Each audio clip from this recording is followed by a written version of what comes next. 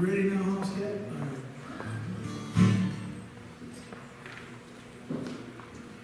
All right. We're going to test the waters this morning. There you go. Take the batteries. All right, all guys. Good morning. Good morning. It wasn't bad. All right, ladies. Good morning. Good morning. About equal. What you think? Oh, you think the guys won? Okay. Left turn, Jim. Glad to see everybody out this morning. I hope you had a wonderful week. We're going to worship God today in spirit and truth, no matter how many we have. No matter who's listening this morning, but we're going to worship Him in spirit and truth. So let's stand. Let's give God glory today as we worship Him. Father, I thank you so much for your Son, and Father, what He means to us. Father, today that we can gather free to worship in spirit and truth today because you're worthy. You're our God. You take care of all our needs. We love you. We thank you for everything that you've done for us, everything you've given to us. So, Father, we just worship you today. In Jesus' name, amen.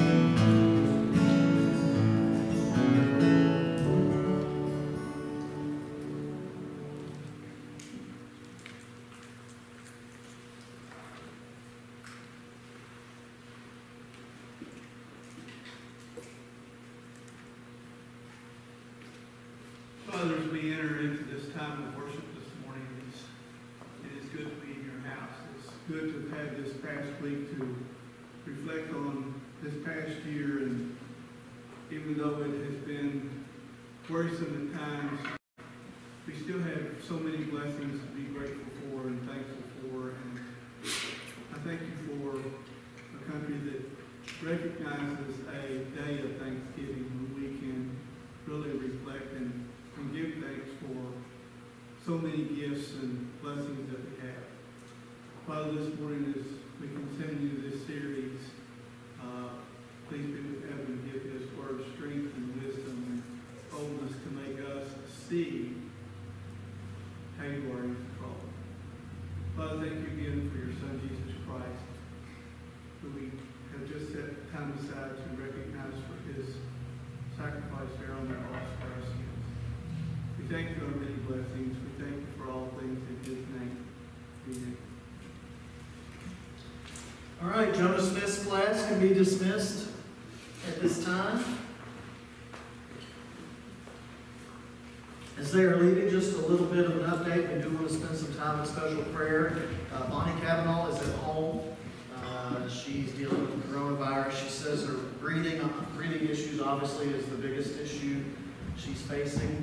She does some breathing treatments at home, and she says she's very, very slowly getting a little bit better with that. But Jim and Brenda both have the virus, and Jim especially is really having a tough time with it. And so Bonnie asked we would keep all of them in prayer. Also, your mother.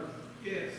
Fractured her arm. Mom fell last night and fractured her arm right below where the ball goes in the socket. It's not displaced.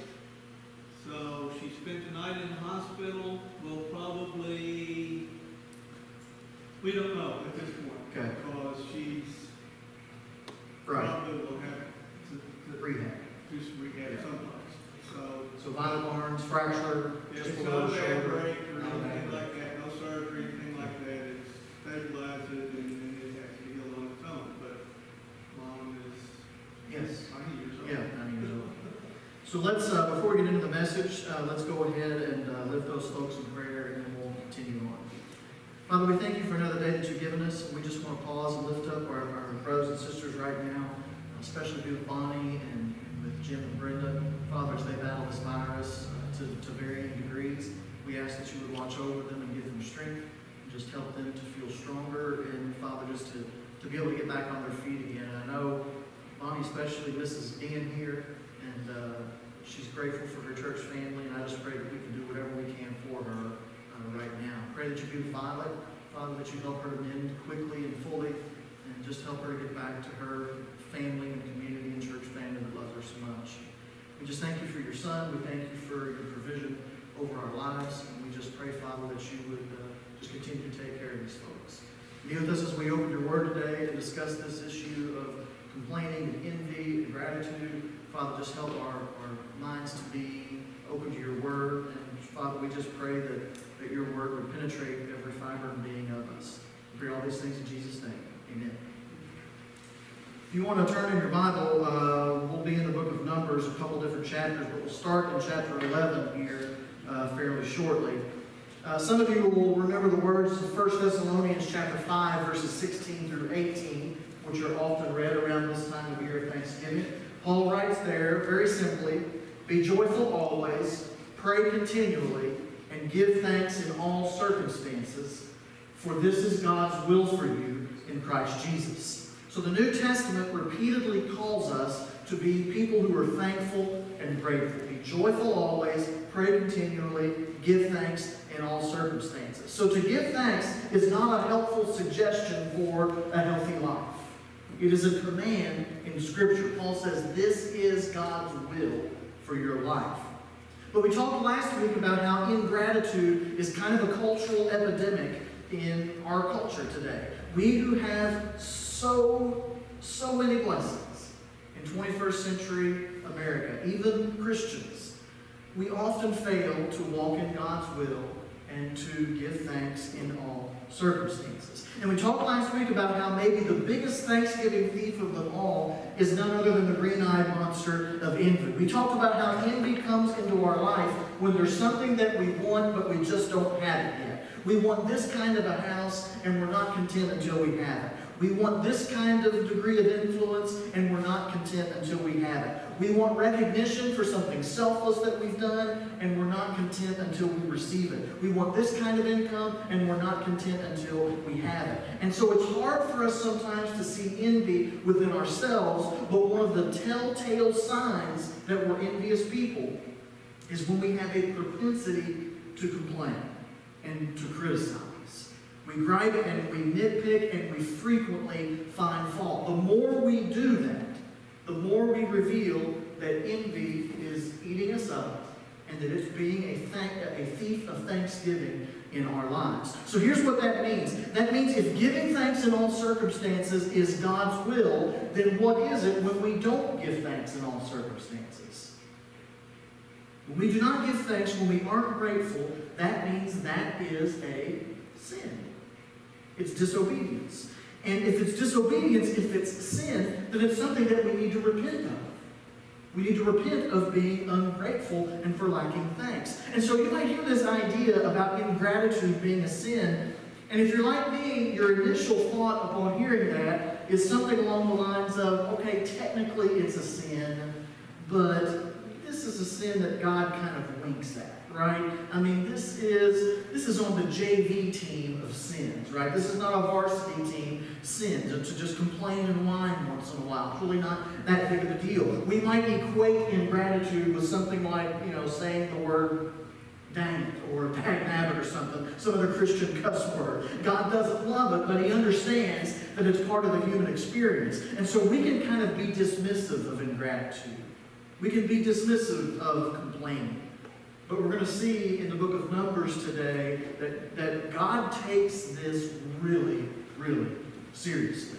So look with me in Numbers chapter 11. We're going to see an example here where God takes gratitude, or the lack thereof, very seriously. And probably all of you are familiar at least with some context of what's happening in Numbers chapter 11. The Israelites have been rescued from slavery in the land of Egypt. You remember how God delivered them with 10 plagues, and He split the waters of the Red Sea. And the original plan was for the Israelites to leave Egypt and to go to this land of Canaan, which was called a promised land, a land flowing with milk and honey, God had said. It's a chunk of land that God had set aside specifically for the people of Israel to establish themselves and to grow as a nation. But instead of this being the 2 or 3 week trip that it should have been to the promised land, the Israelites end up wandering. They end up making this trip a 40-year trip. 40 years.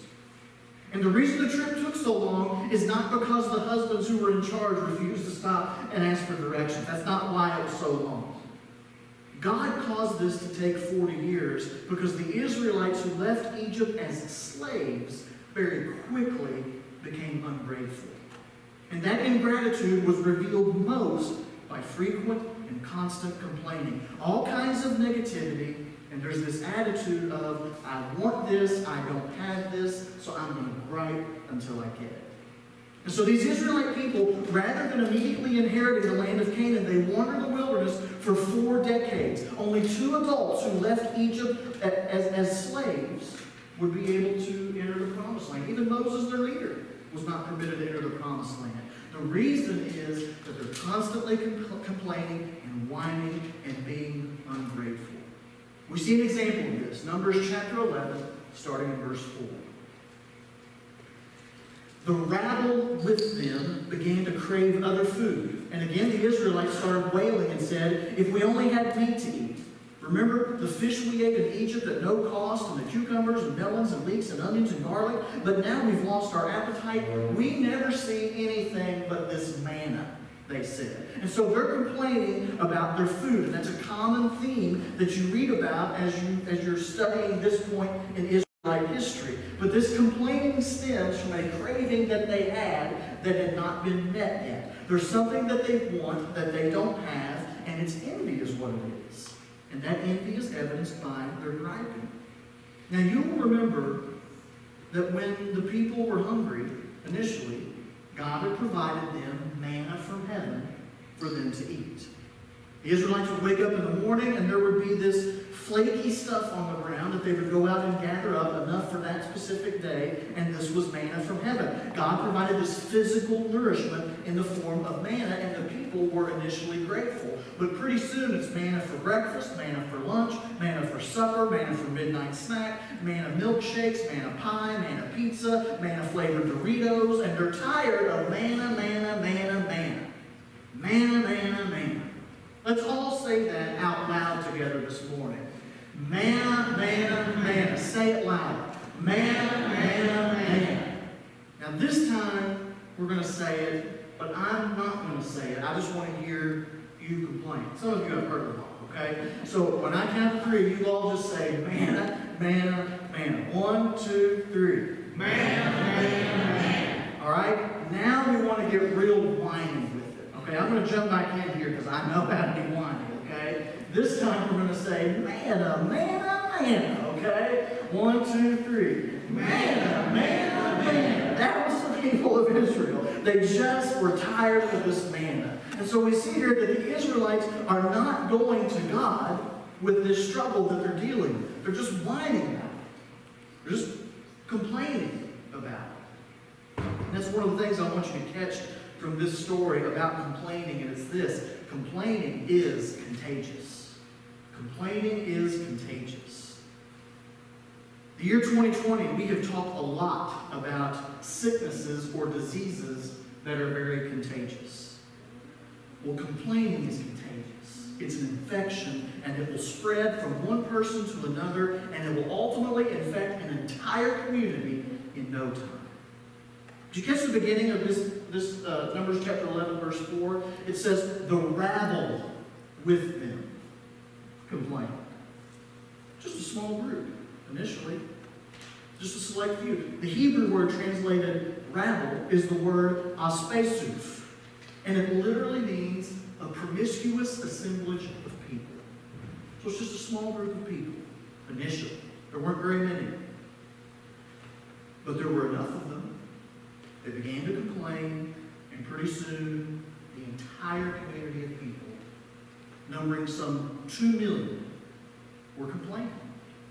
And that's the way complaining works. Just one family member over Thanksgiving with a negative attitude, and it brings down the whole household. Just 1 or 2 employees have a bad attitude on the job, and they're always complaining, and pretty soon, everybody kind of has this negative spirit about them. Just a couple of church members complaining. And that could be an infection that can quickly spread. And it's as if the complainer is holding up this lens, a dark lens, and helping other people to look through it and say, yeah, I didn't notice that before. But let me point out to you how cold it is in here.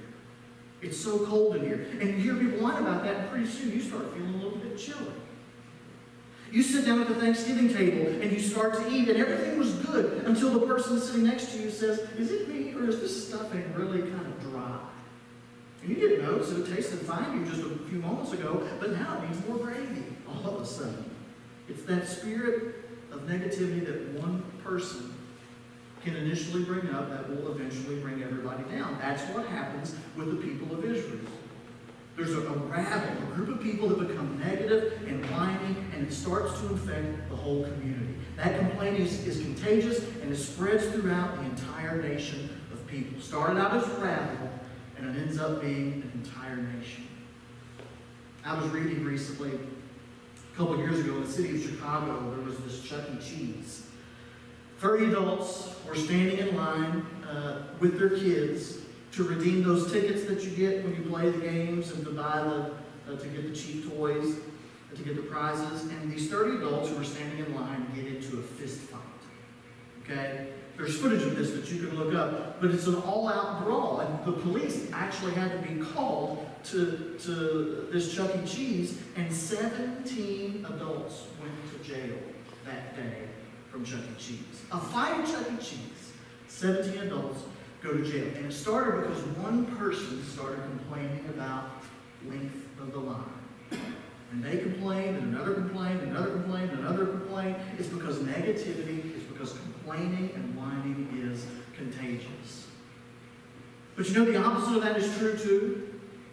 Just as complaining is contagious, so is thanksgiving. So is gratitude. So is generosity. Some of you probably experienced that before. Compare the Chuck E. Cheese in Chicago to the Chick-fil-A in San Antonio, Texas, where a few years ago, 228 consecutive people went through the drive-thru and paid for each other's meals. You see what happened? Go to the drive-thru window, worker says, hey, person in front of you paid for your meal. And at that moment, you have a decision. Are you going to allow the generosity to spread? And so you're going to be generous with the person behind you. And for 228 consecutive cars, it's just this domino effect. And you know number 229's out there somewhere. Like, who in the world is that? Is it an Israelite descendant or something like that? Generosity is contagious too. And so God knows the impact that ingratitude or gratitude can have on a community, and so he takes this very seriously. I mean, this story in Numbers chapter 11 is not the first time that the Israelites complained about their food. In Exodus 16, we see it happen for the first time. I mean, the Israelites in Exodus 16 are barely out of the driveway from Egypt. And we read this in Exodus 16, verses 2 and 3. In the desert, the whole community grumbled against Moses and Aaron. The Israelites said to them, if only we die by the Lord's hand in Egypt. There we sat around pots of meat and ate all the food we wanted, but you brought us out into this desert to starve the entire assembly to death. Do you hear what they're doing? Do you hear what's happening? This is revisionist history at its best. They act like they had it great in Egypt. They just sat around all day and ate meat. That's all they did, just sat around pots of meat like this big fondue party all the time in Egypt. It was like they gathered around this huge buffet, just ordered whatever they wanted, and that's what they ate. It was a great time, wasn't it? Yeah, except for that slavery part that they're forgetting about. That doesn't even come up. They see all these things, but they forget about the slavery part. And that brings us to another important aspect of complaining, and that is complaining always creates complaints. Complaining always creates complaints. It not only spreads from person to person, but it gives you more personally to complain about. Have you ever found that to be true? I mean, the Israelites get into this, and they're whining, and they're grumbling and complaining, and the more they do it, the more they do it. They start making things up, things that aren't even true. But they're complaining about them. They look only at the food that they had in Egypt, and they completely forget about the slavery that they had for 400 years that was so bad that they cried out to God for a deliverer. Now they're barely free, and they're already griping about it. And so God finally gets to the point where he's had enough. He's sick of it. He's heard enough of the criticism. And here's what God says to the people of Israel through Moses. Look at verses 18 through 20 of Numbers chapter 11. Moses says, consecrate yourselves in preparation for tomorrow when you will eat meat. The Lord heard you when you wailed, if only we had meat to eat. Now the Lord will give you meat, and you will eat it. You will not eat it for just 1 day, or 2 days, or 5, or 10, or 20 days, but for a whole month, until it comes out of your mouth and nostrils, and you loathe it. I'm going to give you meat to eat for a month. So much of it is going to come out of your nostrils. Vomit out. You want meat? God says, I'll give you meat. You going to cry? I'll give you something to cry about. God says. You're going to eat meat until it's coming out of your nostrils. Because you've been complaining about not having meat, I'm going to give you a bunch of it. And so God's going to teach his people a really important lesson here when it comes to being grateful and content, being thankful people. But here's the thing about complaining. Complaining almost always lacks perspective. Complaining almost always lacks perspective. What we are missing in the midst of our negative attitude and complaining and whining is perspective. We lose perspective. Instead of focusing on what is good, instead of focusing on the grace of God in our lives, we get fixated on the things that we don't have, or the things that someone else has that we don't and we would like. I heard recently about a teacher who asked her classroom of students to do a simple assignment. Just write down, she said, write down a few things that you're thankful for. And one little boy wrote this. I love his attitude. He said, "I'm grateful for my glasses because they keep the boys from hitting me and the girls from kissing me." Grateful for my glasses. They keep the boys from hitting me and the girls from kissing me. Good perspective. He's grateful and he's not griping. A lot of us, we just lose perspective. And we forget a lot of times about how much we have been blessed. We find ourselves complaining about the meat not being tender enough. And we forget about the fact that we've got this abundance of food on the table. My mom called me in the middle of writing this particular part of the message. And it was on Monday afternoon. And she called me from the Florence Mall. She and my niece were out shopping at the Florence Mall. And they were asking me about different questions about gifts for Addie and for Stacy. And Mom said to me, "You can't even eat in the food court here because of the governor's restrictions." And I said to her, "That's so stupid. That place is so wide open. Nobody's got the virus there." And totally forget the fact that she can get food there. She just has to take it somewhere else and eat it. Totally forget the fact she's got enough money to buy however many meals she wants to buy there. She's got enough money to be able to go Christmas shopping with her niece, something that they love to do. Forget that you can get in a car and go to some other restaurant and go through the drive-thru and get something to eat. Forget that you can go just a few miles across the river to a different state where there are no restrictions and eat inside of a restaurant. We totally lose perspective. Easy to lose perspective when you complain. Easy to focus on the minutiae of what you don't have. And you forget about everything that you do have. I think that's why when you talk to people who have been outside the United States, specifically they've been in a third world country, they come back with a completely different perspective that has dramatically changed because they realize just how much we have to be thankful for. So God reaches this point with the Israelites where he's had enough of the wine.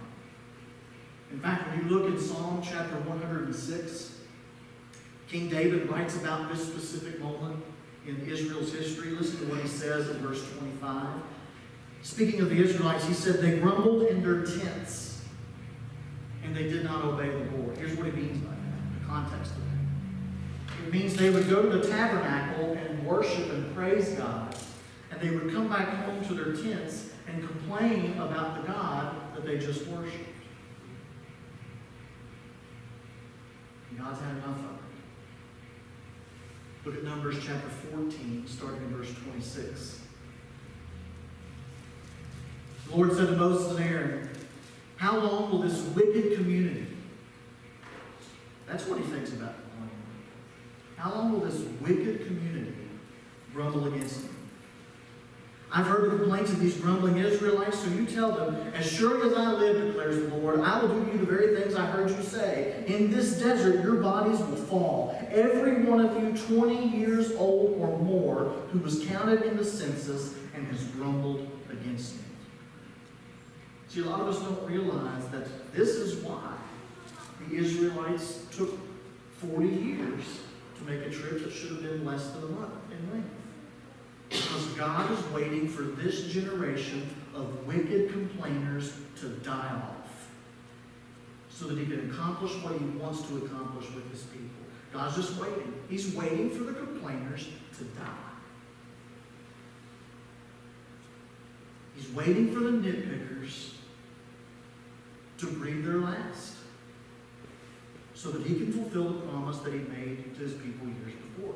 This is how seriously God takes negativity, constant criticism, frequent fault finding. Why does he take it so seriously? Because complaining lacks perspective. It ignores what he has done for us. If you look back again at Psalm 106, where David's writing about this part of Israel's history, you'll see this in verse 7. He said, "When our fathers were in Egypt, they gave no thought to your miracles. They did not remember your many kindnesses." They didn't give any thought to your miracles. God had sent 10 plagues miraculously to deliver them. They forgot about it. God parted the waters of the Red Sea miraculously. They forgot about it. God guided them every day with a pillar of cloud, every night with a pillar of fire. miraculously gave them manna to eat so that their bellies would be full and they would never crave hunger. When they were thirsty, He miraculously brought water from a rock. They forgot about it. The theme of His people here is complaining. Sun's too hot, journey's too long, food's too bland, we're sick of it. They've lost perspective completely.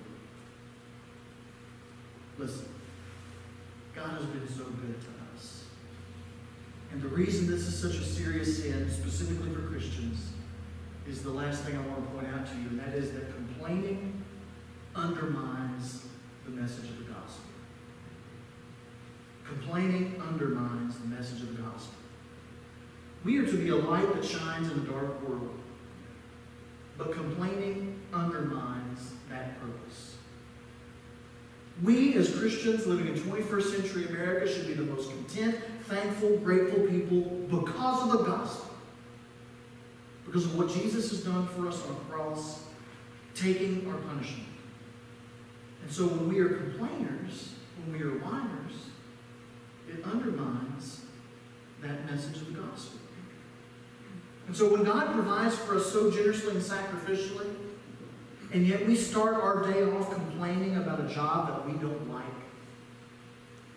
or kids who are rarely on time, or about the new wrinkles that we see when we look in the mirror, about the teacher or the coach who just doesn't get it, about the in-laws who stay longer than they should have. When we start each day complaining, here's what that's like. It's like God holding up the waters of the Red Sea and His people walking through and looking at their feet and complaining about the mud between their toes. That's what it's like. That's the image. Folks, we have been saved from our sins and from death. We've been given grace and forgiveness through Jesus. We were slaves to sin, but He rescued us. He delivered us. He made Himself nothing. He died for us on a cross. And in the light of His goodness and grace, our prayer should be, Father, forgive me. Forgive me for not being thankful. Forgive me of my complaining, losing perspective, and forgetting how good You are. Forgive me for whining and undermining the message of the gospel in my life. And so on this weekend after Thanksgiving, maybe that's a prayer that we all need to pray. Maybe like me, you've never really thought much about complaining and whining as being something that needs to be repented of, but it's a sin. It is a grievous sin that is offensive to God. He takes it personally as a father who generously provides. And so maybe a challenge for all of us between now and Christmas Day is to keep a gratitude journal. I'm going to try this myself because I need to improve in this area greatly. But just one time a day between now and Christmas, reflect on your life and on the day you just had, and just write down 5 things that you're thankful for every day between now and Christmas. If we all do that, by the time we get to Christmas, starting today, if we do that, we will have each of us 135 different things that we're thankful for. I think that invites the blessing of God into our lives in some unique ways when we are intentional to take notice and to be grateful, to get rid of the Thanksgiving thief of envy and to simply say, thank you. Let's pray. Father, thank You for everything. You have given us everything. You are everything.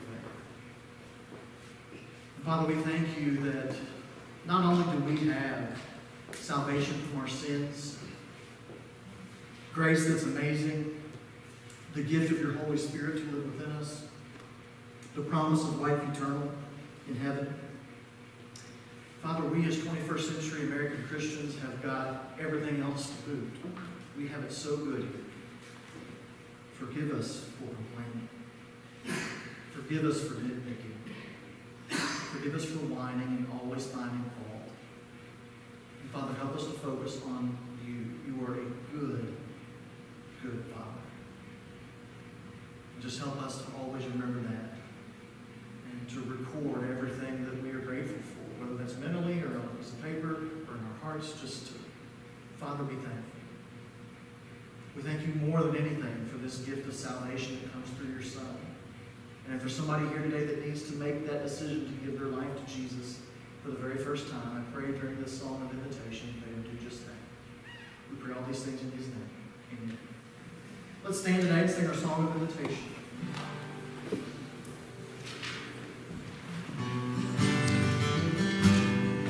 Precious Lord, take my hand, lead me on, help me stand.